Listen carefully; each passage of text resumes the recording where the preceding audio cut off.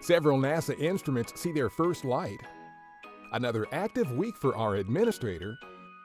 And discover just how much space is in our daily lives. A few of the stories to tell you about this week at NASA.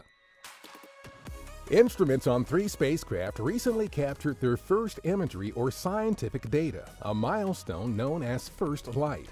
The data include this image captured on August 7th by our Transiting Exoplanet Survey satellite. It shows a wealth of stars and other objects in the southern sky, including systems previously known to have exoplanets.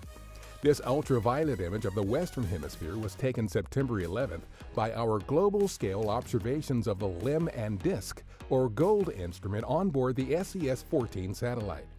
GOLD studies the Sun's impact on our upper atmosphere, as well as the effects from terrestrial weather below. And just over a month into its mission, our Parker Solar Probe has returned first light data from each of its 4 instrument suites.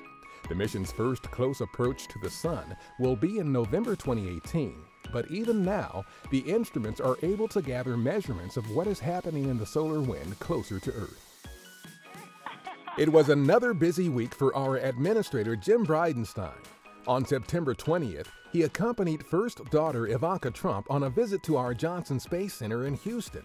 Along with center management and other dignitaries, they toured the International Space Station Flight Control Room and the facility that houses mock-ups of our Orion spacecraft and other hardware used to help train astronauts for exploration missions to deep space destinations, including the Moon and Mars. On September 17th, the administrator delivered a keynote address during the 2018 AIAA Space Forum in Orlando. He also joined 5 former NASA administrators on a panel to discuss the agency's accomplishments in its first 60 years and its goals for the immediate future and beyond. We're going forward to the moon. We're doing it in a way that's never been done before. The key word being sustainably. And Space Policy Directive 1 is absolutely clear on that. And on September 18th and 19th, Bridenstine visited our Glenn Research Center in Cleveland.